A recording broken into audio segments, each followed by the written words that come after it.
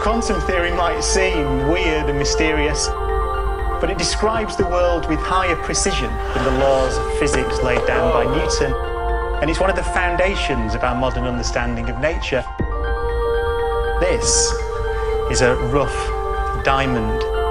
There's beauty in a question, which is, how can something be so ethereal and yet be so hard that it can drill through solid rock?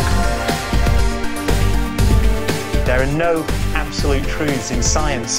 This is how we make scientific progress, and this is how everything in the world that you take for granted was delivered.